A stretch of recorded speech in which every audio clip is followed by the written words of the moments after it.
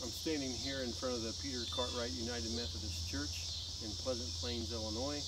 We're going to be discussing Peter Cartwright, dates 1785 to 1872.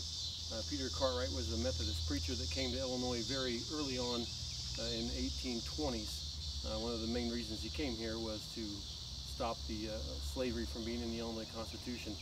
Behind me here is the church, one of the ones he built. The original church was built in 1824. This one was built in 1857. There's actually a museum inside. This was the church that Peter Cartwright actually preached from. His pulpit is inside, and next month they will have the annual Peter Cartwright sermon, and they will lay a wreath on his grave that's in a nearby cemetery.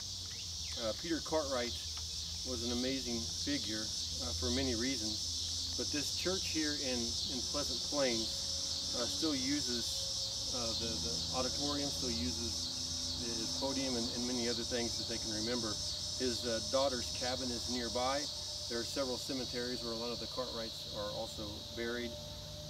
And again, the people here in Pleasant Plains have not forgotten Peter Cartwright and what he brought to Illinois, especially with the pioneer introduction to bringing people and spreading the word of Christ. So if you read my paper, I'll discuss a lot more about this legendary frontier preacher that had many nicknames. A very colorful preacher. He was known as the fighting preacher, among many other things. So enjoy. I also wanted to show you Peter Cartwright's grave. This is only about 1.5 miles from the church in the Peter Cartwright Cemetery. This is his gravestone, Reverend P. Cartwright, D.D. It's interesting, and I get in that in the paper, that he did not like the title of Doctor of Divinity, and actually kind of poked fun at some folks who got that honorary title, and he was given that honorary title by McKendree College.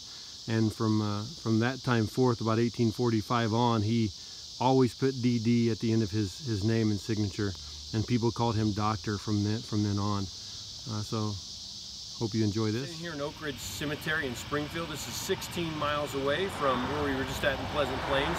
And behind me up the hill is the gravesite of Abraham Lincoln and his family. I just wanted to show you how close together those two were.